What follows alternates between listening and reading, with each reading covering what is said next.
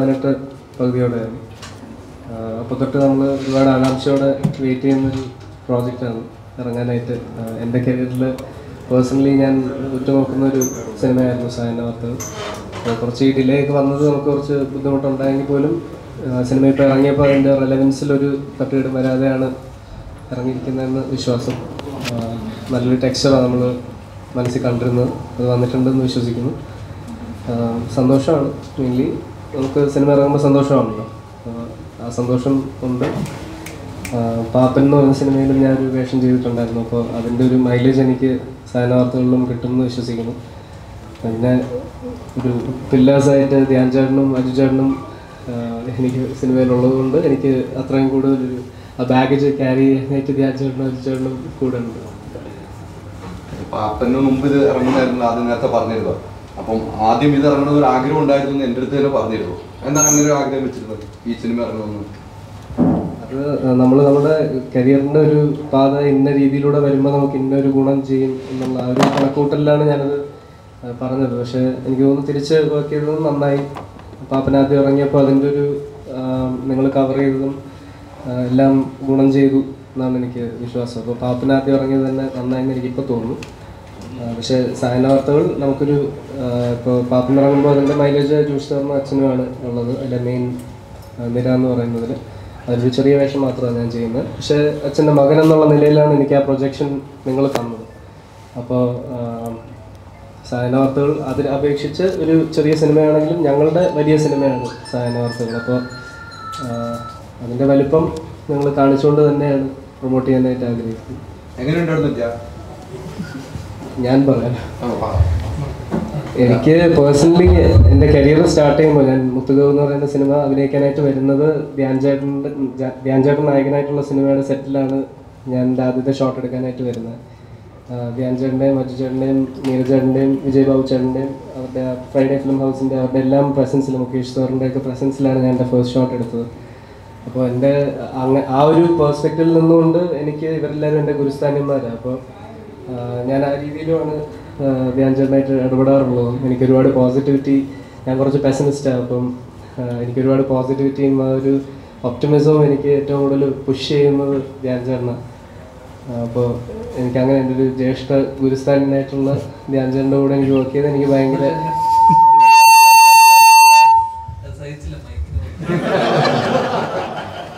ഞാൻ എൻ്റെ സൈഡായിരുന്നു പറഞ്ഞത്. ഞാൻ സൈഡ് പറയാം എന്താന്നുള്ള പറയാം.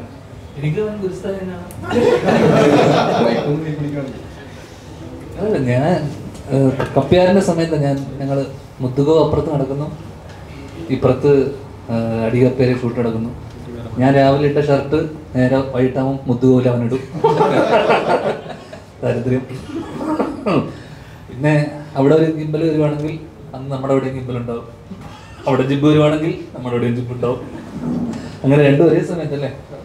എനിക്ക് പറഞ്ഞാൽ 2015 ഞാൻ ഗൂഗിളിന് ആദ്യമായിട്ട് ആ ലൊക്കേഷനിൽ വെച്ചിട്ട് നമ്മൾ ആദ്യം അന്ന് ഞാൻ മോട്ടിവേറ്റ് ചെയ്ത് കിട്ടാം. അങ്ങനെ ഇന്ന് വലിയ നിലയിലെത്തി.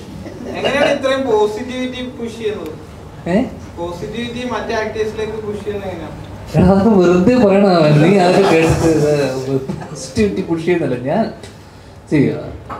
നമ്മള് കാണുമ്പോൾ നമ്മള് എല്ലാവരുടെ അടുത്തും നമ്മൾ എന്താ പറയണ്ടത്, നീ പടം ചെയ്യ്, പരിപാടി ചെയ്യ്, എനിക്ക് മുന്നോട്ട് പരിപാടികൾ പിടിക്കുക. അല്ലാണ്ട് അവൻ കുറെ ഗ്യാപ്പ് എനിക്കും ഫീൽ ചെയ്തിട്ടുണ്ടാവും കരിയറിൽ കുറെ ഭയങ്കര ചൂസ് ചെയ്യാവുന്നു.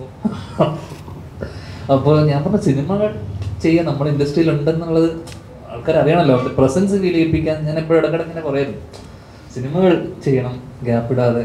അത്രയൊക്കെ തന്നെയുള്ളൂ, വേറെ വലിയ രീതിയിലുള്ള പോസിറ്റിവിറ്റി ഒന്നുമില്ല. ഈ സിനിമയിലേക്ക് വരുവാണെങ്കിൽ ഈ സിനിമയിലേക്ക് വരുവാണെങ്കിൽ ഒരു എഡ്യൂക്കേഷൻ തട്ടിപ്പ് കഥകളൊക്കെ പറഞ്ഞൊരു സിനിമയാണ്. ഈ സിനിമയിലേക്ക് വരുവാണെങ്കിൽ അതിൽ താങ്കൾ ചെയ്യുന്ന ഒരു മാധ്യമപ്രവർത്തകൻ്റെ വേഷമാണ്. സിനിമ കണ്ടപ്പോൾ നമുക്ക് മനസ്സിലാവും മാധ്യമപ്രവർത്തകൻ്റെ വേഷമായിരുന്നു. അത് ഇപ്പോഴത്തെ കാലഘട്ടത്തിൽ ഓൺലൈനിൽ മുഖ്യമായിട്ടുള്ള ഓൺലൈൻ പത്രപ്രവർത്തനമായിട്ടാണ് ചെയ്യുന്നത്. ഈ മാധ്യമപ്രവർത്തകരെ എപ്പോഴും ട്രോൾ ചെയ്യാറുണ്ടല്ലോ, ഞാൻ ഉൾപ്പെടെ പല കൗണ്ടർ അടിക്കാറുണ്ടല്ലോ. ഈ മാധ്യമപ്രവർത്തനം അത്ര എളുപ്പമല്ലാന്ന് ഈ സിനിമകളിൽ നിന്ന് മനസ്സിലായോ? ഇല്ല, ഭയങ്കര സുഖമായിരുന്നു എനിക്ക്. ഞാൻ മറ്റേ ഇരുന്നിടക്കുള്ള ജോലി എടുക്കണ്ടായിരുന്നു. മറ്റേ റിപ്പോർട്ടറായിരുന്നു. മറ്റേ സ്റ്റുഡിയോയിൽ ഇരുന്നിട്ട് ന്യൂസ് ഇത് ചെയ്യാന്നുള്ള പരിപാടി മാത്രമേ എനിക്കുണ്ടായിരുന്നു. ആ രീതിയിൽ എനിക്ക് സുഖമായിരുന്നു. കാരണം 3-4 ദിവസം അല്ലേ, ഞാൻ 4 ദിവസമേ ഉള്ളൂ സിനിമയിൽ. പക്ഷേ പടത്തിൻ്റെ തുടക്കം തൊട്ട് ഒടുക്കം വരെ ഉണ്ട്. പക്ഷേ എനിക്ക് 4 ദിവസത്തെ സ്കെഡ്യൂളായിരുന്നു എൻ്റെ. ഔട്ട് ആൻഡ് ഔട്ട് ഗോകുലിൻ്റെ സിനിമയാണ്. ഗോകുൽ ലീഡ് ചെയ്യുന്ന, ഇപ്പോൾ പാപ്പനിൽ ഗോകുൽ ചെറിയ വേഷത്തിലെത്തിയ പോലെ ഇതിൽ ഞാൻ ചെറിയ വേഷത്തിലെത്തുന്നു. അപ്പോൾ ഞാൻ പലപ്പോഴും ഇതിൻ്റെ പോഷക് സ്കാം എന്ന് പറഞ്ഞ സ്കാമാണ് എൻ്റെ ബേസ് പരിപാടി. അപ്പോൾ സ്കിൽ ഡെവലപ്മെൻറ്റും പരിപാടിയും കാര്യങ്ങളും അതിൻ്റെ പുറകിൽ നടക്കുന്ന കാര്യങ്ങളൊക്കെയാണ്. അപ്പോൾ ഞാൻ കൂടുതൽ കഥേനെ പറ്റി നമ്മൾ ചെറിയ ചെറിയ ക്യാരക്ടർ റോളൊക്കെ ചെയ്യാൻ വരുമ്പോൾ നമ്മളോടൊന്നും കഥ പറയൂല. ഇത് നമ്മളെ ചെറിയ റോളല്ലേ, അപ്പോൾ നമ്മൾ കഥ ചോദിച്ചു കഴിഞ്ഞാൽ ഇങ്ങനെ ഡയറക്ടർ ഇവിടെ ഇല്ല. അപ്പോൾ അവൻ പൊതുവേ കഥ ഞാൻ ഇതേതാ സീൻ, ഇതെന്താ പറയണമെന്ന് ചോദിക്കുമ്പോൾ അവൻ എന്നെ മാറ്റി നിർത്തിയിട്ട് പറയും എൻ്റെ സിനിമയാണ്, ഞാൻ ഇതൊന്ന് ചെയ്തോട്ടെ എന്ന് പറയും. കൂടുതൽ സംശയം ചോദിക്കാൻ എന്നെ അനുവദിച്ചിരുന്നില്ല. അതുകൊണ്ട് എനിക്ക് വലിയ എൻ്റെ ക്യാരക്ടർ എന്താണെന്നുള്ളതും ഞാനും ഗോകുലായിട്ടുള്ള സീൻ എന്താണെന്നുള്ളത് മാത്രമേ എനിക്ക് ഐഡിയ ഉള്ളൂ. അതാണ് എനിക്ക് ടോട്ടാലിറ്റി എനിക്ക് എന്താണെന്നുള്ളതിനെ പറ്റി എനിക്ക് വലിയ ധാരണയില്ലായിരുന്നു ആ സിനിമയുടെ. കൂടുതൽ എനിക്കൊന്ന് ഗോകുലിനെ എനിക്ക് അതിനെ പറ്റി പറയാൻ പറ്റും.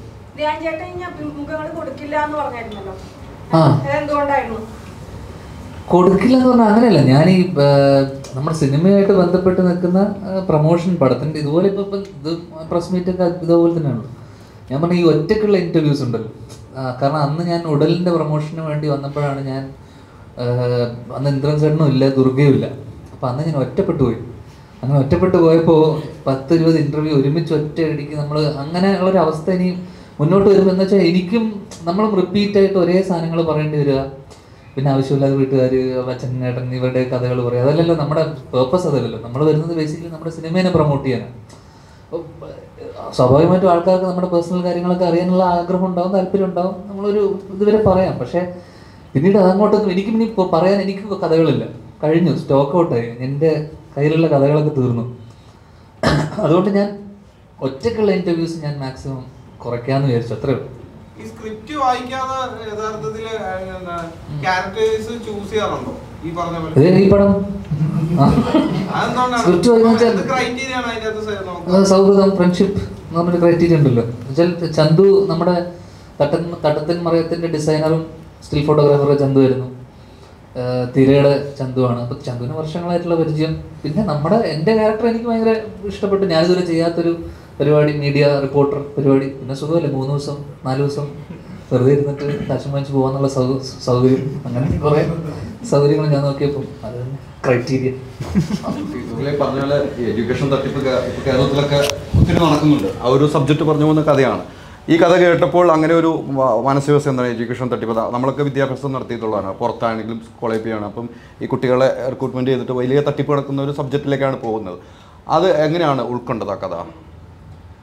ഇപ്പോൾ എഡ്യൂക്കേഷൻ തട്ടിപ്പിനേക്കാൾ ഇത് തൊഴിലുറപ്പ്, സ്കിൽ ഡെവലപ്മെൻറ്റ്, അതിൻ്റെ ജോലി നമ്മൾ വാഗ്ദാനം ചെയ്തിട്ട് അതിനുവേണ്ടി എഡ്യൂക്കേറ്റ് ചെയ്യുന്ന, അതാണ് ഇതിൽ മെയിനായിട്ട് ഡിസ്കസ് ചെയ്യുന്നത്. അതിലുണ്ടാകുന്ന തട്ടിപ്പുകളും ഇപ്പോൾ ഈ അണ്ടർ എഡ്യൂക്കേറ്റ് ചെയ്ത് അല്ലെങ്കിൽ അണ്ടർ സ്കിൽഡായിട്ട് തൊഴിലിന് നമ്മൾ പറഞ്ഞു വിടുന്നതും പിന്നെ അതിന് സമാനമായിട്ടുള്ള വേറെ കുറേ തട്ടിപ്പുകളൊക്കെയാണ് സ്കാംസാണ് കാണിക്കുന്നത്. സായന്ന വാർത്തകൾ ഒരു പൊളിറ്റിക്കൽ സറ്റയർ രൂപത്തിലാണ് സായന്ന വാർത്തകളിൽ വന്നിട്ടുള്ളത്. എനിക്ക് പൊതുവെ സറ്റയേഴ്സ് ഇഷ്ടമാണ്. ബിഎറ്റ് അത് ആരെയാണ് ക്രിട്ടിസൈസ് ചെയ്യുന്നതെന്ന് പ്രശ്നമില്ല. ഈവൻ ഇപ്പോൾ ഈ സിനിമ കണ്ടു കഴിഞ്ഞാൽ ആരെയാണ് ക്രിട്ടിസൈസ് ചെയ്യുന്നതെന്ന് നിങ്ങൾക്ക് മനസ്സിലാവും.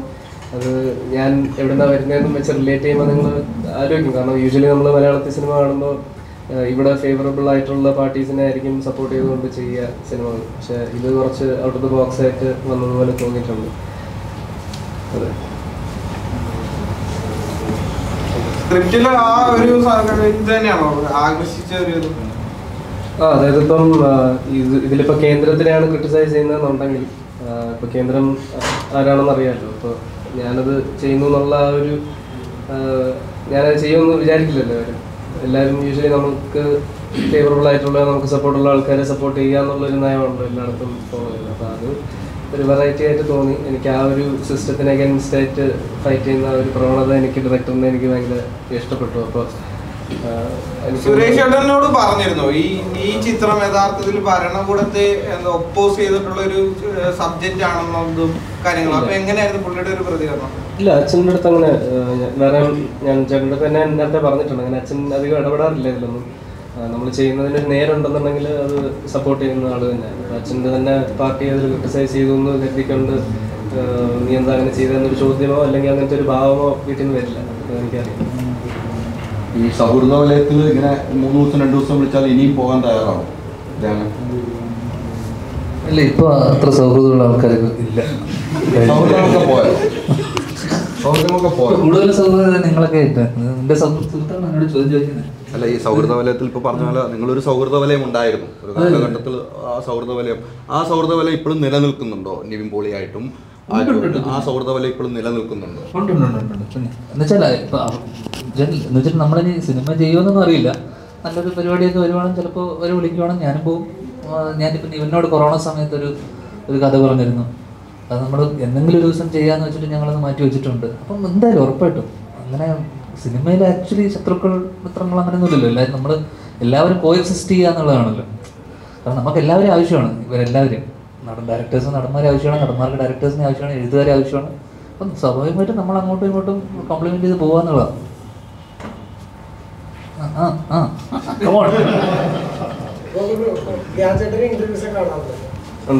എന്താണ് ഈ ചില കാര്യങ്ങളൊക്കെ പറയുമ്പോഴത്തേക്കും കറക്ഷൻ ആവാറുണ്ട് സെറ്റിലൊക്കെ വെച്ചിട്ട് ഇങ്ങനത്തെ മൂവ്മെന്റ്സ് ഒക്കെ ഉണ്ടായി? അതൊന്ന് സ്പെസിഫൈ ചെയ്യണം. കാരണം കുറെ കാര്യങ്ങൾ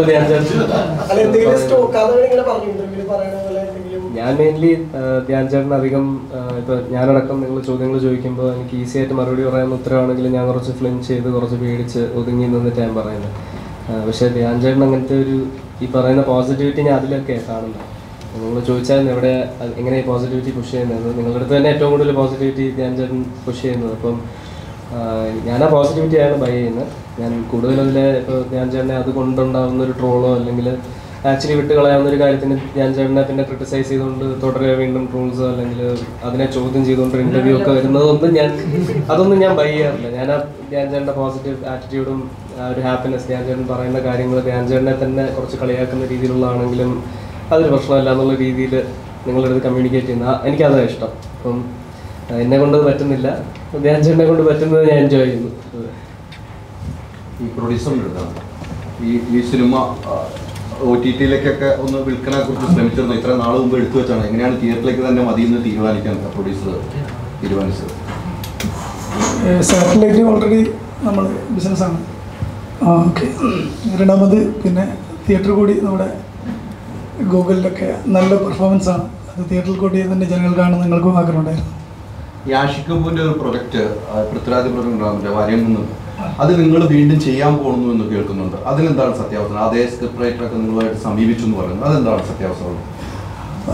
തീർച്ചയായും വാര്യംകുന്ന് എടുക്കണം എന്നുള്ള ആഗ്രഹമുണ്ട്. നല്ലൊരു കഥയാണ്. ഇപ്പം നമ്മൾ രണ്ട് വ്യത്യസ്തമായ രണ്ട് ശൈലിയിൽ കഥ കേട്ടിട്ടുണ്ട്. മോശമില്ല, നല്ലൊരു നമുക്കതൊരു സിനിമയായിട്ട് പൊതുസമൂഹത്തിന് മുന്നിൽ ആ ഒരു ചരിത്രം എത്തിക്കാൻ പറ്റും എന്ന് തോന്നുന്നുണ്ട്. സമയബന്ധിതമായി എപ്പോഴാണ് അത് നമ്മുടെ അവസരം വരുന്നത് തീർച്ചയായും വന്ന് ഞങ്ങൾ ചെയ്യും. പൃഥ്വിരാജാണോ അതിനകത്ത്, അതോ വേറെ ആർട്ടിസ്റ്റ് ആണോ? ഡയറക്ടർ മാറിയെന്ന് മനസ്സിലായി, ആഷിക്ക് മാറി എന്നാണ് പറയുന്നത്. നിങ്ങളുമായിട്ട് ചെയ്യുമ്പോൾ ആഷിക്ക് മാറുന്നു. ഓക്കെ, നിലവിൽ അങ്ങനെ ഒന്ന് രണ്ട് സജഷൻ ഉണ്ട്. പക്ഷെ ഒന്നും ഇതല്ല, അങ്ങനെ ഒരു സംഭവമൊന്നുമില്ല. നമുക്ക് ആ സമയത്ത് ആരാണോ ഒരു പക്ഷേ ഇവർ പോലെ നല്ലൊരു ഗൂഗിൾ തന്നെ നല്ലൊരു ഇതായിട്ട് വന്നിട്ടുണ്ടെങ്കിൽ, നല്ല അവസരമൊക്കെ വന്നിട്ടുണ്ടെങ്കിൽ ഗൂഗിൾ എടുക്കും. അതെ, ആ സമയത്ത് നോക്കിയാൽ അത് തീർച്ചയായും ചെയ്യണമെന്ന് ഭയങ്കര ആഗ്രഹമുണ്ട്. നല്ലൊരു സബ്ജക്റ്റാണ് അത്, തീർച്ചയായും അത് ചെയ്യണമെന്ന് ആഗ്രഹമുണ്ട്. ഒരുപാട് വിമർശനങ്ങൾ വന്നിരുന്നല്ലോ. ഇപ്പം ആഷിഖ് പോലെ പ്രോജക്റ്റ് അനൗൺസ് ചെയ്ത ടൈമിൽ ഒരുപാട് വിമർശനങ്ങൾ വന്നു. വീണ്ടും കൈകൊള്ളും എന്ന് അറിഞ്ഞുകൊണ്ട് തന്നെ വീണ്ടും അത് തന്നെ എടുക്കണമെന്ന് ആഗ്രഹിച്ചതിന്റെ കാര്യം നമ്മൾ നല്ല സിനിമകൾ എടുക്കുക എന്നുള്ളതാണ്. മറ്റുള്ളവർ എന്ത് പറയുന്നു എന്ന് ചോദിച്ച് നമുക്കൊന്നും ചെയ്യാൻ പറ്റില്ല. നമ്മൾ എന്ത് ചെയ്താലും അതിന് ഒന്ന് തെറ്റ് പറയാനും നല്ല പറയാനും ആൾക്കാരുണ്ടാവും. ഞങ്ങൾക്ക് അത് ശരിയെന്ന് തോന്നുന്നുണ്ടെങ്കിൽ തീർച്ചയായും അത് ഞങ്ങൾ എടുക്കും. നമ്മൾ അണ്ടർവേൾഡ് എന്നൊരു സിനിമ എടുത്തിട്ടുണ്ട്. തീർച്ചയായും ബിസിനസ്സാണ്. ഞങ്ങൾ നന്നാവണം, പ്രേക്ഷകർക്ക് നല്ല സിനിമകൾ കിട്ടണം, അതുപോലെ നല്ല ആക്ടേഴ്സൊക്കെ മുന്നോട്ട് വരണം. അവസരം ഈ നടന്മാർ ഇപ്പൊ ശമ്പളം കുറയ്ക്കുന്നുണ്ടോ? ശമ്പളം കുറയ്ക്കണമെന്ന് നടന്മാരോട് ആവശ്യപ്പെടുന്നു. നിങ്ങൾ അങ്ങനെ പ്രൊഡ്യൂസർമാർക്ക് നഷ്ടം ഉണ്ടാക്കുന്നു എന്നൊക്കെയാണ് പറയുന്നത്. ശമ്പളം കുറച്ച് തന്നിട്ടുണ്ടോ? ഞങ്ങള് വലിയ ശമ്പളത്തിന്റെ ആ ഒരു ഗ്രേഡിൽപ്പെടുന്ന ആൾക്കാരല്ല. അതുകൊണ്ട് ഞങ്ങൾക്ക് അത്ര വലിയ ശമ്പളം ഇല്ലാത്തത് കൊണ്ട് തന്നെ അത് പറയാലോ. ധ്യാനൊക്കെ ഉണ്ടെന്നോ?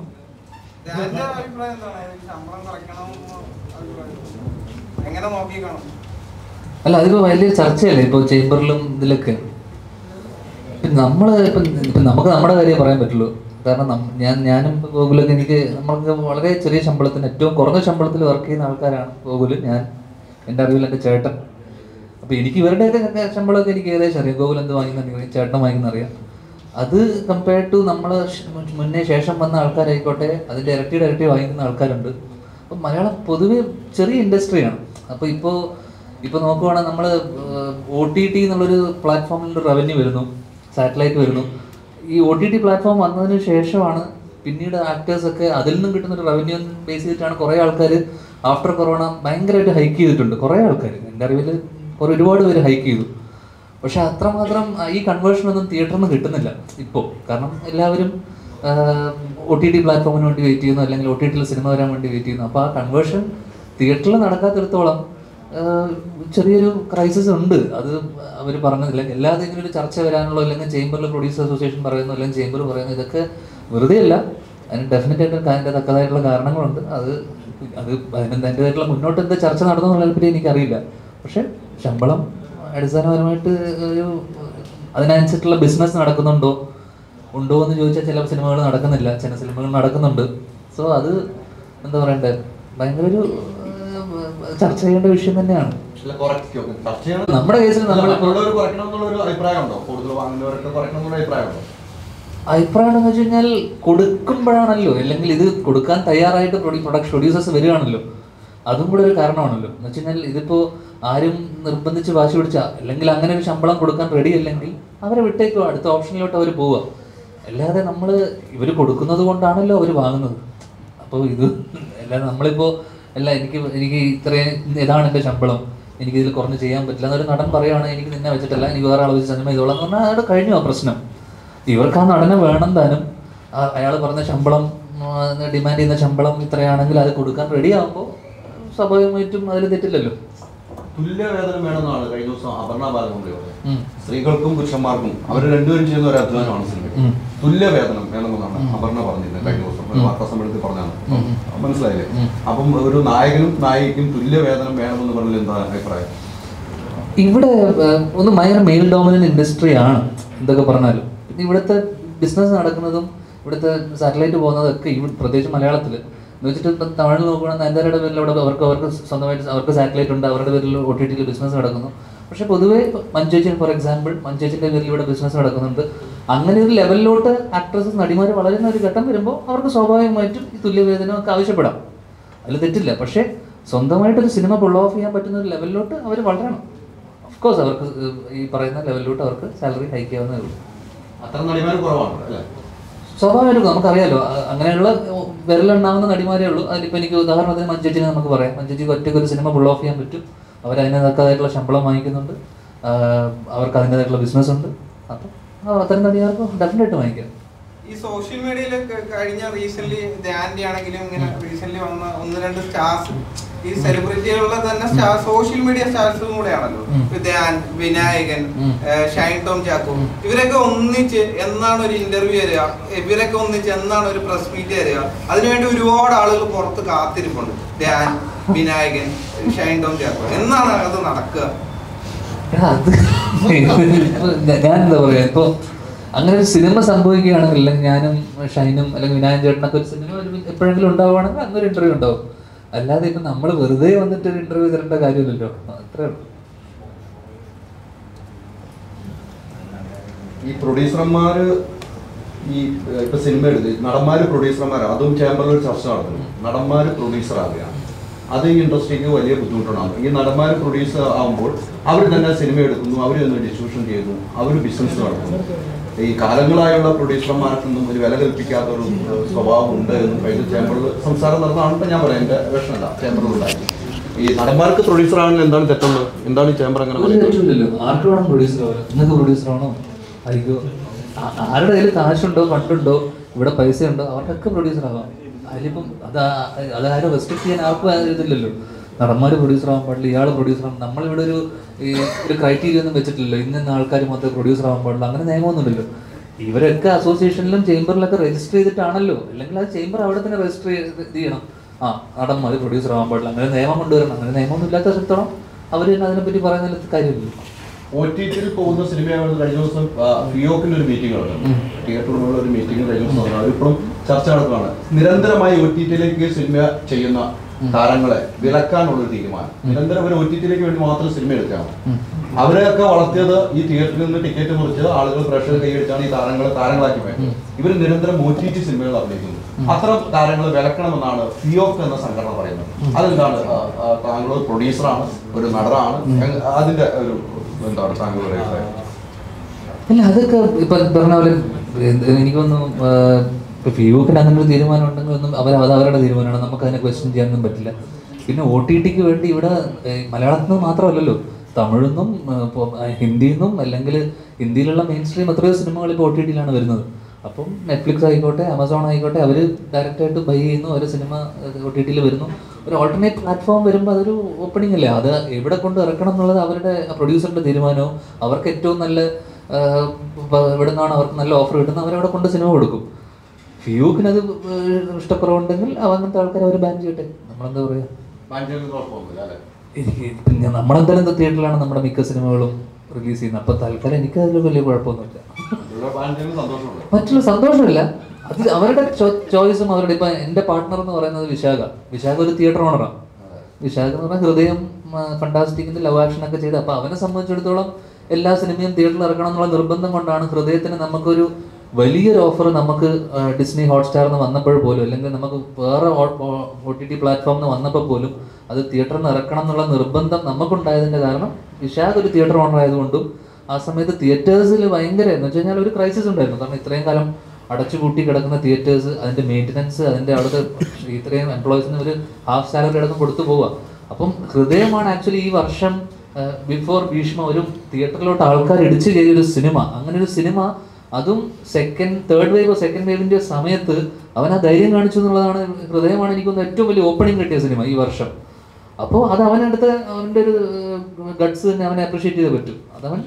നമ്മൾ ഡെഫിനറ്റ്ലി തിയേറ്ററിനെ പ്രൊമോട്ട് ചെയ്യുന്ന ആൾക്കാരാണ്. പക്ഷെ എന്ന് വെച്ചിട്ട് മറ്റുള്ളവരെ ബാൻ ചെയ്യണമെന്ന് ഒരിക്കലും നമ്മളെ അഭിപ്രായമില്ല. അത് സംഘടനയുടെ അഭിപ്രായമല്ലേ, അവർ തീരുമാനിച്ചോട്ടെ. ഈ തമിഴ് സിനിമകൾ, ഈ KGF പോലത്തെ സിനിമ, വിക്രം പോലത്തെ സിനിമ, ഇതുപോലത്തെ സിനിമകളൊക്കെ മലയാളി പ്രേക്ഷകർ ഒരുപാട് പേര് ഇപ്പോൾ തിയേറ്ററിലേക്ക് വരുന്നുണ്ട്. അതിൻ്റെ ഇടയിൽ നമുക്ക് ഒരുപാട് മലയാള ചിത്രങ്ങൾ, ഈ പറഞ്ഞ കൊച്ചു സിനിമകളൊക്കെ പരാജയപ്പെട്ടു പോകുന്നുണ്ട്.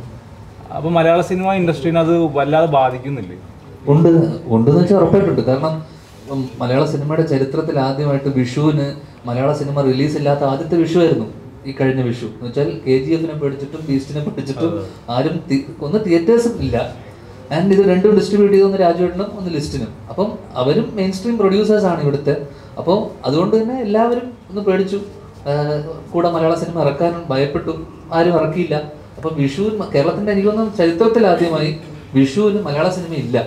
ഇനി നാളെ ഓണത്തിന് ഇതേപോലെ KGF പോലത്തെ KGF 3 എന്ന് പറയാം. അപ്പോൾ ഓണത്തിന് മലയാള സിനിമ ഇല്ലാത്ത അവസ്ഥ വരും, ചിലപ്പോൾ ഫ്യൂച്ചറിൽ വരാം.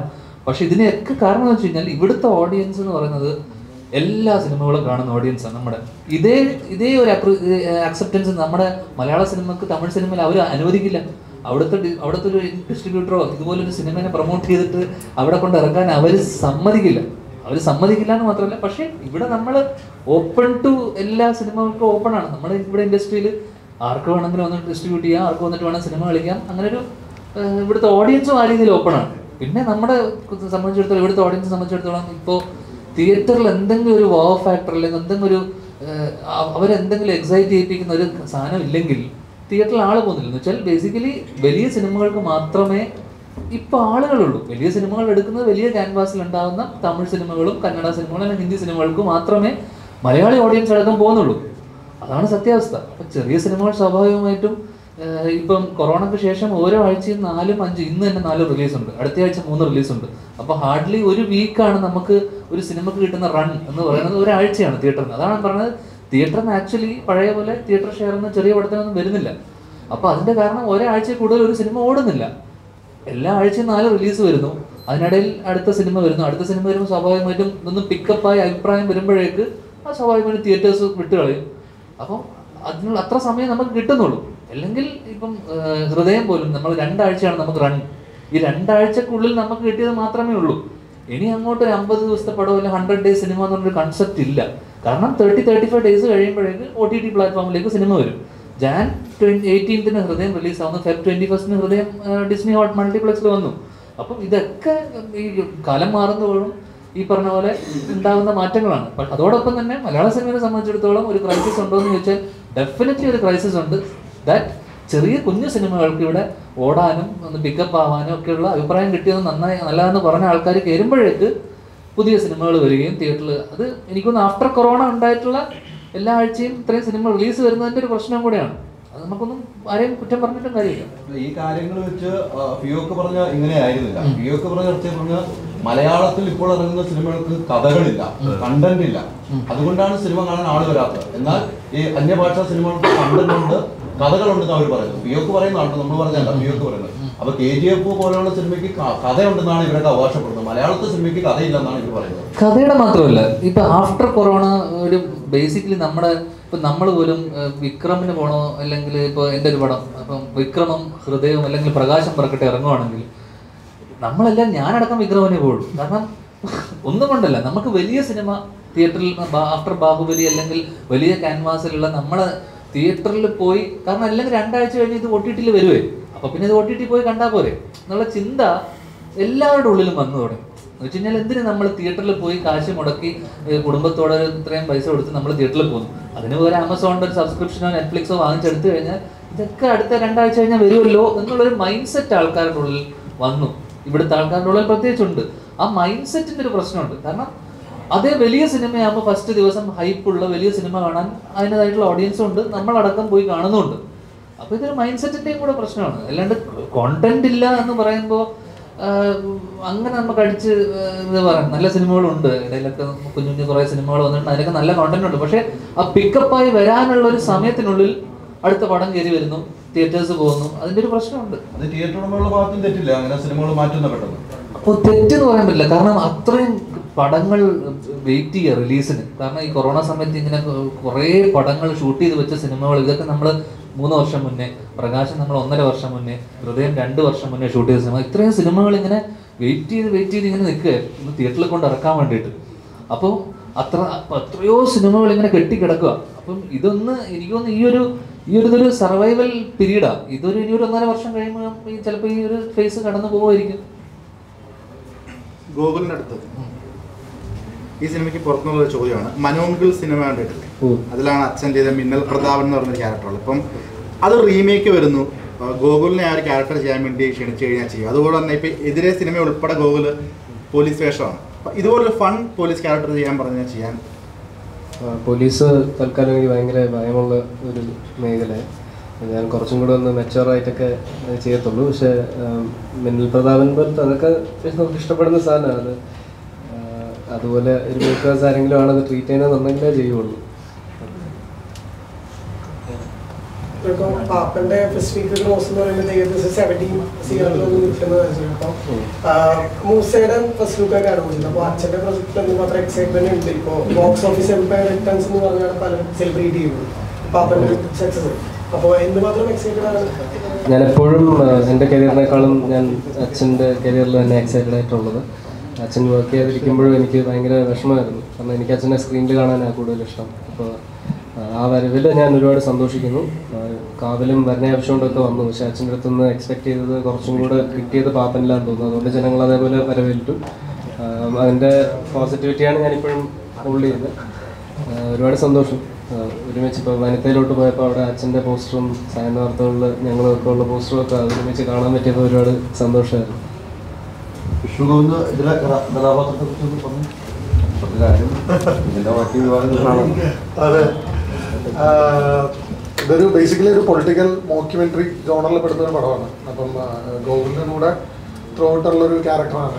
ചൈൽഡ്ഹുഡ് ഫ്രണ്ട്, ഒരുമിച്ച് അവർ വളർന്നു വലുതാകുന്നതും അവർ കാട്ടിക്കൂട്ടുന്ന കുറേ പ്രശ്നങ്ങളും അതിനെ എങ്ങനെയാണൊരു എൻഗേജിങ് ഫാക്ടറിൽ അത് പടം ത്രൂ ഔട്ട് കൊണ്ടുപോകുക എന്നുള്ളതാണ് പടത്തിലെ കഥയും കാര്യം. അപ്പോൾ ആ കൂട്ടുകാരൻ്റെ റോളാണ് ഞാൻ ചെയ്യുന്നത്. വനിതയിൽ നിന്ന് രാവിലെ ഫസ്റ്റ് പോയി കണ്ടിരുന്നു. അപ്പോൾ ആൾക്കാർക്ക് കണക്ട് ആയതിൽ വലിയ സന്തോഷം. അത് തന്നെ പടം ആൾക്കാർ കണ്ടു വരുന്നുള്ളൂ, റിവ്യൂസ് വന്ന് തുടങ്ങുന്നുള്ളൂ. അപ്പോൾ അതുകൊണ്ട് 2 ദിവസമൊക്കെ കഴിയുമ്പോഴത്തേക്കും നമുക്ക് കറക്റ്റായിട്ട് അറിയാൻ പറ്റുമായിരിക്കും. ഇപ്പൊ ഇതിനു മുമ്പ് ഒരു കുറി ഇറങ്ങിയിരുന്നു. ഇപ്പൊ വിഷ്ണുവിന്റെ സിനിമകളിൽ ഇറങ്ങാൻ കിടക്കുന്നുള്ളൂ, ബ്രേക്ക് ആയിരുന്നല്ലോ. അതെ അതെ അതെ, അത് ഇപ്പം കഴിഞ്ഞ ഇറങ്ങിയത് കുറിയായിരുന്നു. ഇനിയിപ്പം സായന വാർത്ത ഇറങ്ങി. ഈ മാസം 25-ന് കാർത്തിക് സുബ്ബരാജിന്റെ ഫസ്റ്റ് പ്രൊഡക്ഷൻ വെഞ്ചർ അവർ ലോഞ്ച് ചെയ്യണം. അപ്പൊ അതില് ഫസ്റ്റ് പടത്തിൽ ഞാനാണ് ലീഡ്. അത് ആർക്കും അറിയാത്തൊരു പരിപാടിയായിരുന്നു. അത് ഈ പറയുന്ന പോലെ നമ്മൾ 2019 ചെയ്ത ഒരു ഫിലിം ഫെസ്റ്റിവൽ പടമായിരുന്നു. അറ്റൻഷൻ പ്ലീസ് എന്നായിരുന്നു പടത്തിന്റെ പേര്. അപ്പം അത് 2020 IFFK സെലക്ഷൻ കിട്ടിയിരുന്നു. അപ്പോൾ അത് IFFK അത്യാവശ്യം നല്ല റിസപ്ഷൻ ഉണ്ടായിരുന്നു. അപ്പോൾ അത് കഴിഞ്ഞിട്ട് കാർത്തിക് സുബ്രാജ് പടം കാണുകയും അവരുടെ സ്റ്റോൺ ബെഞ്ച് എന്ന് പറഞ്ഞ പ്രൊഡക്ഷൻ കമ്പനി ആ പടം മേടിക്കുകയും ചെയ്തു. എന്നിട്ട് അതിൻ്റെ ഡയറക്ടറാണ് നമ്മുടെ ഫ്രീഡം ഫൈറ്റ് എന്ന് പറഞ്ഞ സിനിമയിൽ ലാസ്റ്റ് ആ ബ്ലാക്ക് ആൻഡ് വൈറ്റ് സീക്വൻസ്, പ്രാത്തു എന്ന് പറഞ്ഞ സീക്വൻസ്, അത് ഈ അറ്റൻഷൻ പ്ലീസ് കണ്ടു കഴിഞ്ഞിട്ട് ജിയോ ചേട്ടൻ കൊടുത്താണ്. എന്നിട്ട് ആ ജിതിനെ വെച്ച് തന്നെ സ്റ്റോൺ ബെഞ്ചിൻ്റെ അടുത്ത ഇൻഡിപെൻഡൻറ്റ് പടം അവനിപ്പോൾ ചെയ്ത് കഴിഞ്ഞു. രേഖ എന്നാണ് പടത്തിൻ്റെ പേര്, വിൻസി നായികയായിട്ടുള്ള പടം. അപ്പോൾ അതും ഈ അറ്റൻഷൻ പ്ലീസും ഉടനെ ലോഞ്ച് ഉണ്ടാവും. അപ്പോൾ അതാണ് അടുത്ത വലിയ എക്സൈറ്റ്മെൻറ്റ്. അപ്പോൾ ഈ മാസം 25-ാം തീയതി അവർ തിയേറ്റർ റിലീസ് പ്ലാനും അവരുടെ ഒരു ലോഞ്ചും ഒക്കെ ആയിട്ട് ഇരിക്കുന്നു. അപ്പം ഇപ്പം കുറേ നാൾ പണിയില്ലായിരുന്നു, പണി വന്നപ്പോൾ കുറേ പണികളൊക്കെ ആയിട്ട് വരുന്നുണ്ട്. അതെ അതെ, തീർച്ചയായും. അതൊരു എക്സ്പെരിമെന്റൽ പടമാണ്. അത് എനിക്ക് തോന്നുന്നു അതിൻ്റെ ഒരു പ്രസ് മീറ്റിൽ കൂടുതൽ കാര്യങ്ങൾ അത് പറയാൻ തോന്നുന്നു. അതാണ് അതാണ് സായന വാർത്തകൾ കുറച്ച് നമ്മൾ ഡിലേ ആയതിൻ്റെതായ സങ്കടത്തിൽ ഇരിക്കുകയായിരുന്നു. പക്ഷെ അത് ഇങ്ങനെ ഒരു സമയത്ത് റിലീസ് ആവുകയും അതിൻ്റെ സാറ്റലൈറ്റ് ബിസിനസ് നടക്കുകയൊക്കെ ചെയ്തത് ഭയങ്കര സന്തോഷമുള്ള ഒരു കാര്യമാണ്. കാരണം ഒരു എക്സ്പെരിമെൻ്റൽ പരിപാടിയാണ് സിനിമ. അപ്പം ഇങ്ങനെയുള്ള പ്രൊഡ്യൂസേഴ്സാണ് അവരുടെ അടുത്ത് പറഞ്ഞ് കൺവിൻസ്, പ്രൊഡ്യൂസറിനെ ഇങ്ങനെ ഒരു എക്സ്പെരിമെൻ്റൽ പടങ്ങൾ കൺവിൻസ് ചെയ്യുക എന്നുള്ളതാണ് ഒരു ഡയറക്ടറെ സംബന്ധിച്ചോ അല്ലെങ്കിൽ മേക്കേഴ്സിനെ സംബന്ധിച്ചുള്ള ഏറ്റവും വലിയ പാട്. അപ്പം ഇവരൊക്കെ അതിന് ഗ്രീൻ ഫ്ലാഗ് കാണിക്കുക എന്ന് പറയുന്നത് തന്നെ വലിയ കാര്യമാണ്. അപ്പം ഇങ്ങനെ എല്ലാത്തിനും ഒരു തുടക്കം വേണമല്ലോ. അപ്പം അത് തന്നെ ആ ഒരു എക്സ്പെരിമെൻ്റൽ പരിപാടികൾ ഇനി മുന്നോട്ട് വരട്ടെ, അതിൻ്റെയൊക്കെ ഭാഗമാകാൻ പറ്റട്ടെ എന്ന് വിചാരിക്കും. യെസ്. പാപ്പയ്ക്ക് ശേഷം കഥാപാത്രങ്ങൾ തിരഞ്ഞെടുക്കുമ്പോൾ കുറച്ചുകൂടെ സെലക്റ്റീവ് ആവണമെന്നൊക്കെ തീരുമാനമെടുത്തോ? അല്ല, പാപ്പന് ശേഷം എന്നല്ല, ഞാൻ ആദ്യം തൊട്ട് അത് തന്നെ ആഗ്രഹിച്ചിരുന്നത്. എപ്പോഴും നമ്മൾ വിചാരിക്കുന്ന പോലെ കാര്യങ്ങൾ നടക്കില്ല. ഇപ്പോൾ ഞാൻ ചേട്ടൻ സ്ക്രിപ്റ്റിൻ്റെ കാര്യം പറഞ്ഞു. ചില സമയം മുഴുവൻ സ്ക്രിപ്റ്റും നമ്മളുടെ അടുത്ത് പറഞ്ഞ് നമ്മളോട് അഭിനയിക്കാൻ ചെല്ലുമ്പോഴായിരിക്കും ആ സ്ക്രിപ്റ്റിൻ്റെ നമ്മൾ വായിച്ചൊന്നും അല്ല ഷൂട്ട് ചെയ്യാൻ പോകുന്നതെന്ന് അറിയുന്നത്. അങ്ങനത്തെ തിരിച്ചുള്ള സിറ്റുവേഷൻസും ഉണ്ടാകും. ചിലപ്പോൾ നമ്മളൊന്നും അറിയാതെ ചെന്നിട്ട് നമ്മൾ ആഗ്രഹിക്കുന്നതിനെക്കാട്ടും കൂടുതൽ നമുക്ക് കിട്ടുകയും ചെയ്യാം. ഇപ്പോൾ 21-ാം നൂറ്റാണ്ടിൽ എൻ്റെ ക്യാരക്ടർ അങ്ങനെ അധികം അറിഞ്ഞിട്ടല്ല, ചെറുതാണെന്നറിയാം, 3 ദിവസം ഒക്കെ ഉണ്ടായിരുന്നുള്ളൂ. പക്ഷെ അതെനിക്ക് ഒരുപാട് കണ്ടിട്ടുള്ള ആൾക്കാരെല്ലാവരും എനിക്ക് ഒരുപാട് അപ്രീസിയേഷൻ തന്നിട്ടുണ്ടായിരുന്നു. അപ്പോൾ എല്ലാ വേസിലും ഇതുണ്ടാവാം. എപ്പോഴും നല്ല സിനിമ ചെയ്യണമെന്ന് ആഗ്രഹിച്ച് എല്ലാവരും, ചില മോശം പടങ്ങൾ ചെയ്യുന്ന ആക്ടേഴ്സ് പോലും നല്ലതാവണമെന്ന് ആഗ്രഹിച്ചേ ചെയ്യുള്ളൂ, നല്ലതാവെന്ന് വിചാരിച്ചായിരിക്കും ചെയ്യുന്നത്. എങ്ങനെയാണ് ഈ സിനിമയിലോട്ട് എത്തിപ്പെട്ടത്? ഞാനൊരു ഓഡിഷൻ വീഡിയോ അയച്ചിട്ടുണ്ടായിരുന്നു. അപ്പോൾ അതിന് സെലക്ട് ആയിട്ട് കിട്ടിയതാണ്. എങ്ങനെയുണ്ടായിരുന്നു ഗോകുലും ധ്യാനും തമ്മിലുള്ള ഒരു കെമിസ്ട്രി? എങ്ങനെയായിരുന്നു? ഞാൻ ധ്യാൻ ചേട്ടൻ്റെ ഒപ്പം കോമ്പിനേഷൻ സീൻസ് ഒന്നും ഉണ്ടായിരുന്നില്ല. അപ്പം ധ്യാൻ ചേട്ടൻ ഉണ്ടാകുമ്പോൾ എനിക്ക് ഷൂട്ട് ഉണ്ടായിരുന്നില്ല. ഗോകുലിൻ്റെ ഒപ്പം ഉണ്ടായിരുന്നു. ഗോകുൽ ആക്ച്വലി ഭയങ്കര കാമിങ് ആയിട്ടൊരു ഇൻഡിവിജ്വലാണ്. അപ്പോൾ എനിക്കുണ്ടാകുന്നൊരു സ്ട്രെസ് അല്ലെങ്കിൽ ബിക്കോസ് എൻ്റെ ഫസ്റ്റ് മൂവി ആയതുകൊണ്ട് അപ്പോൾ അതിന് ഭയങ്കരമായിട്ട് കാമിങ് ആൻഡ് സപ്പോർട്ടീവ് ആയിട്ടായിരുന്നു ത്രൂ ഔട്ട്. പടം കണ്ടു കഴിഞ്ഞിട്ട് എങ്ങനെയാണ് റെസ്പോൺസ് ഒക്കെ? ഇപ്പോൾ കിട്ടി തുടങ്ങിയിട്ടേ ഉള്ളൂ. എൻ്റെ നോക്കി തുടങ്ങിയിട്ടില്ല. ഞാൻ ഇന്ന് നാളെയൊക്കെ ആയിട്ട് അറിയായിരിക്കും. പക്ഷെ സോ ഫാർ സോ ഗുഡ്. തീർച്ചയായിട്ടും ധ്യാൻ ചേട്ടൻ അറിയാണ്ടിരിക്കില്ലല്ലോ എന്തായാലും. ഓ, കാണാറുണ്ട്. ഭയങ്കര ഫണിയാണ് ആക്ച്വലി ഇന്റർവ്യൂസ് ഒക്കെ. ഒരു എലിമെന്റ് ഉണ്ട് എല്ലാ ഇന്റർവ്യൂസിലും.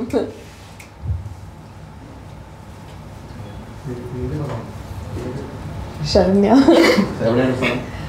ഞാൻ നാട്ടിൽ ബാംഗ്ലൂരാണ് സെറ്റിൽഡ്. അച്ഛനും അമ്മയും നാട്ടില്, അച്ഛൻ വൈക്കം, അമ്മ കണ്ണൂര്. പക്ഷെ നമ്മളെല്ലാവരും ബാംഗ്ലൂരാണ് സെറ്റിൽഡ്. ഇല്ല, ഇതെന്റെ ഫസ്റ്റ് മൂവിയാണ്. ഇത് കഴിഞ്ഞിട്ട് ഒരു 2-3 എണ്ണത്തിന് പോയിട്ടുണ്ട്.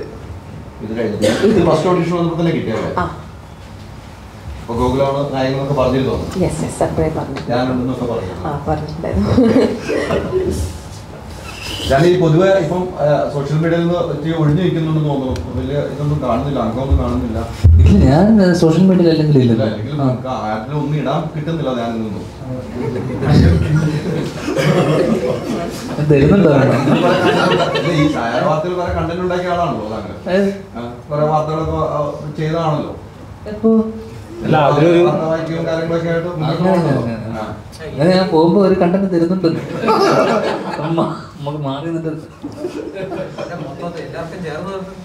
ഏതാ ഇത് വേറെ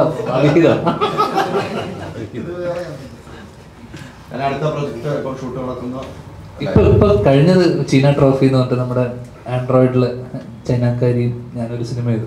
ഇപ്പം കഴിഞ്ഞ ദിവസം പാക്കപ്പായി.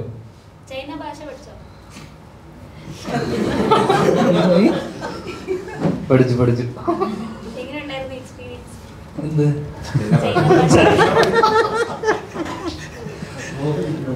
അവിടെ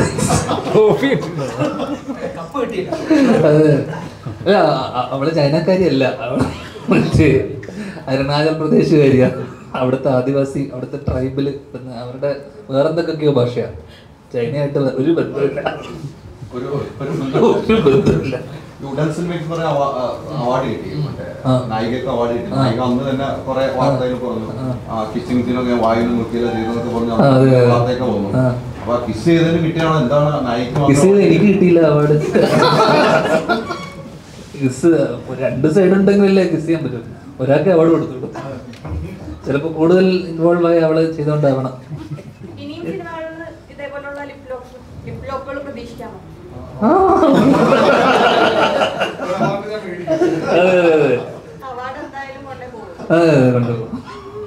അവാർഡ് കിട്ടിയില്ലെങ്കിൽ കിസ് അടിക്കാലോ.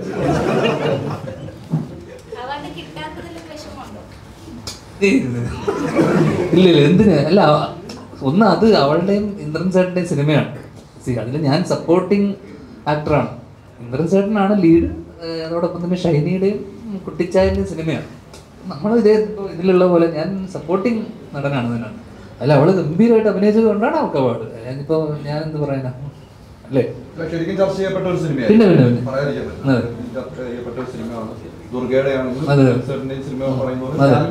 നല്ല വേഷം ചെയ്ത സിനിമ. അതിന് 2-3 അവാർഡുകളായിപ്പോ. അതെ, അവർക്ക് അതിന് മുന്നേ വേറൊരു അവാർഡും കൂടെ കിട്ടിയത്. അല്ല, മികച്ച സഹനടനുള്ള അവാർഡ് കിട്ടുക വിഷമമാണ്. ബിഹൈൻഡ് വുഡ്സിൽ മറ്റേ മെഡല് ബാക്കി വന്ന മെഡല് വാങ്ങിച്ച ആളല്ലേ?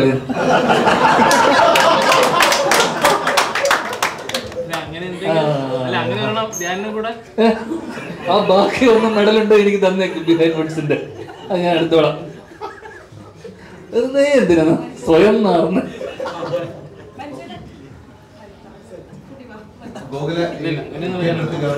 സിനിമ കാണാൻ പ്രഷർ ഉണ്ടല്ലോ. ഈ ടിക്കറ്റ് എടുത്ത് കയറുന്ന പ്രഷർക്ക് എന്തുറപ്പാണ് കൊടുക്കാൻ കഴിയുന്നത്? അതൊരു വലിയ ചോദ്യം. എന്തുറപ്പാണ് കൊടുക്കാൻ പറ്റുമെന്ന് വെച്ചാൽ ഇപ്പോൾ പാപ്പൻ്റെ ഒരു വലിയ സിനിമയാണെന്ന് ഞാൻ പറയില്ല. എന്നാലും ഞങ്ങളുടെ വലിയ സിനിമ തന്നെയാണിത്. പുതിയൊരു പശ്ചാത്തലം, പുതിയൊരു ടെക്സ്ചർ, എൻ്റെ അടുത്ത് നിന്ന് ഒരു പുതിയൊരു ക്യാരക്ടറൈസേഷൻ, ഇതൊക്കെയാണ് എനിക്ക് ഫ്രഷ് ആയിട്ട് അതിൽ തോന്നിയത്.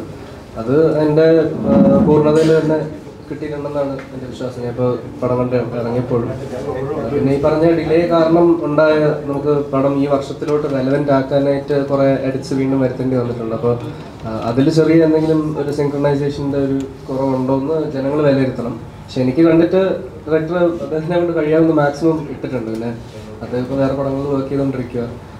AR റഹ്മാൻ സാർ മ്യൂസിക് ചെയ്യുന്ന പടം അദ്ദേഹം ഇപ്പോൾ ഡയറക്റ്റ് ചെയ്യുന്ന തമിഴിൽ RJ ബാലാജി സാറിനെ വെച്ചിട്ട്. അപ്പോൾ അദ്ദേഹത്തിൻ്റെ ക്രാഫ്റ്റും മികച്ചുകൊണ്ടിരിക്കും. ഇതും അതിനൊരു മുതൽക്കൂടാകും തോന്നുന്നു സായന്ന വാർത്തകൾ.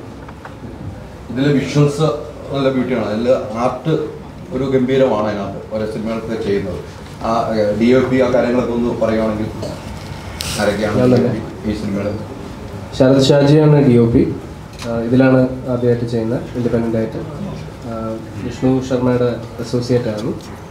അപ്പോൾ നല്ല വർക്ക് തന്നെയാണ്. എനിക്കും പുതിയൊരു എക്സ്പീരിയൻസ് ആയിരുന്നു. കുറച്ച് ഡിഫറെൻ്റ് ആയിട്ടുള്ള, ഞാൻ അതുവരെയും ടിപ്പിക്കലായിട്ടുള്ള അല്ലെങ്കിൽ ഈസ്തറ്റിക്സ് ഭയങ്കര ബാലൻസ് ആയിട്ടുള്ള സിനിമകളിലായിരുന്നു വർക്ക് ചെയ്യുന്നത്. ഇത് കുറച്ച് ഞങ്ങൾ ഒരു വേറെല്ലാ ഒരു രീതിയിലൊക്കെ ഞങ്ങൾ ഷൂട്ട് ചെയ്തിട്ടുണ്ട്. ഒരു കൊൽക്കത്തയൊക്കെ പോയിട്ട് ഞങ്ങൾ തന്നെ കുറേ, ഇപ്പം ഞാൻ ആക്ടറായിട്ട് അവിടെ ചെന്നത്, പക്ഷേ ഞാനല്ലാതെ ADസിൻ്റെ വർക്കും എല്ലാം ചെയ്ത് തന്നെ അവിടെ വർക്ക് ചെയ്തിട്ടുണ്ട് കൊൽക്കത്തയിൽ. അപ്പോൾ ഒരു നല്ല എക്സ്പീരിയൻസ് ആയിരുന്നു. അതുവരെ നമ്മൾ ഫിലിം ക്രൂ ആയിട്ട് ആക്ടേഴ്സ് ജെല്ലാവുന്നതിനേക്കാളും കൂടുതൽ ജെല്ലായി ഞാൻ എൻ്റയർ ക്രൂ ആയിട്ട് ADs ആയിട്ടും അവരൊക്കെ ഇപ്പം ഇവിടെ കുറേ നിൽപ്പുണ്ട്. അതിൻ്റെ ഒരു പുതുമ എനിക്ക് എന്നെ തന്നെ ഒന്ന് റീഡിസ്കവർ ചെയ്യാനായിട്ടുള്ളൊരു സിനിമയായിരുന്നു സായന്ന വാർത്തകൾ. അല്ല, ഞാൻ ശരത്തിൻ്റെ കാര്യം പറഞ്ഞപ്പോൾ പാനസോണിക്കിൽ ആദ്യമായിട്ട് ചെയ്ത മലയാളം സിനിമയാണ് സായന്ന വാർത്ത. ലൂമിക്സിലും EVA1 എന്ന് പറഞ്ഞ ക്യാമറയിലും എനിക്ക് തോന്നുന്നു ഇതിന് മുമ്പ് പടം ചെയ്തിട്ടില്ല. അല്ല തന്നെ പടം GH5 ഒക്കെ ആയിട്ടാണ്.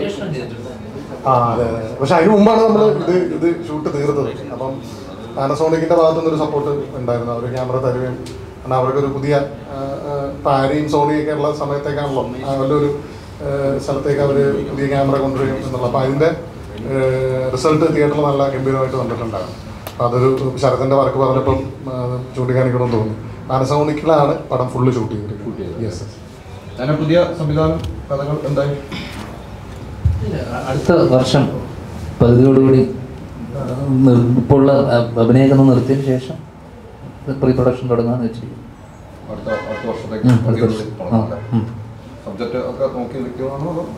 എന്താ സബ്ജക്റ്റ് വല്ലതും ഉണ്ടോ? ഇല്ലല്ലോ, നോക്കിയിരിക്കുക. ഇല്ലല്ലോ, ഒന്ന് റെഡിയാക്കി വെച്ചിട്ടുണ്ട്. അങ്ങനെ ഒന്ന് ഇതാകുമ്പോൾ അനൗൺസ് ചെയ്യും അടുത്ത. അതുണ്ടാവും. അതെന്തായാലും അതിനൊരു ചെറിയൊരു ചർച്ച നടന്നിരുന്നു. നമ്മൾ വിജയേട്ടനൊക്കെ ആയിട്ട് എനിക്ക് തോന്നുന്നു ഈ വർഷം തുടക്കത്തിൽ ഒരു ചർച്ച ഉണ്ടായിരുന്നു. അജു ഞാനൊക്കെ പോയി കണ്ടായിരുന്നു. മിക്കവാറും അടുത്ത വർഷമൊക്കെ സാധ്യതയുണ്ട്. ഈ അജുവായിട്ടാണല്ലോ ഏറ്റവും കൂട്ടുകെട്ട്. ആ സമയത്തൊന്നും നിവിൻ പോളി ഉണ്ടായിരുന്നു. അജുവായിട്ട് മാത്രമാണ് ഇത്ര കൂട്ടി, നിവിനൊന്നും വേണ്ട അത്ര കൂട്ടുകെട്ടില്ലാതെ പോകുന്നുണ്ടാവും. ഇല്ല, കൂട്ടുകെട്ടിന് കുറവൊന്നുമില്ല. അജുവായിട്ടാണ് ഏറ്റവും നിൽക്കുന്നത്. അങ്ങനെ തന്നെയാണ്. അതെ അതെ. അല്ല, അജു നമ്മുടെ പാർട്ട്ണറും കൂടിയാണല്ലോ ഇപ്പം. അല്ല, ഒരുമിച്ച് അഭിനയിച്ചതിൻ്റെ മാത്രമല്ല, ഒരുമിച്ച് ഒരുപാട് സിനിമകൾ അഭിനയിച്ചു. ഇല്ല, എനിക്ക് അജുവിനെ നിവിനേക്കാളൊക്കെ മുന്നേ എനിക്ക് ചേട്ടനും അജു ഒരുമിച്ച് കോളേജിൽ പഠിച്ചതാണ്. അപ്പം നമ്മൾ രണ്ടുപേരും സിനിമയിൽ വരുന്നതിന് മുന്നേ ഉള്ളൊരു ബന്ധവും പരിചയമുണ്ടല്ലോ. പിന്നീടാണ് നമ്മൾക്ക് രണ്ടുപേരും സിനിമയിൽ വരുന്നത്. അപ്പോൾ അതിന് മുന്നേ ഉള്ളൊരു ബന്ധം എന്ന് പറയുന്നത് സിനിമക്ക് മുന്നേ ഉള്ളൊരു ബന്ധം. ആ ബന്ധം പിന്നെ സിനിമയിൽ വന്നപ്പോഴും അത് കണ്ടിന്യൂ ആയെന്നുള്ളൂ, വേറെ ഒന്നുമില്ല. നിവിൻ്റെ പാർട്ണർഷിപ്പ് കൂട്ടില്ല, താങ്കളും കൂട്ടില്ലേ? അല്ല, നിവിൻ സ്വന്തമായിട്ട് നിവിൻ്റെ കമ്പനി തുടങ്ങി. നിവിൻ അവരൊക്കെ വലിയ വലിയ ആടന്മാരാണ്. നമ്മളെ ചെറിയ നമ്മൾ ചെറിയ കമ്പനി.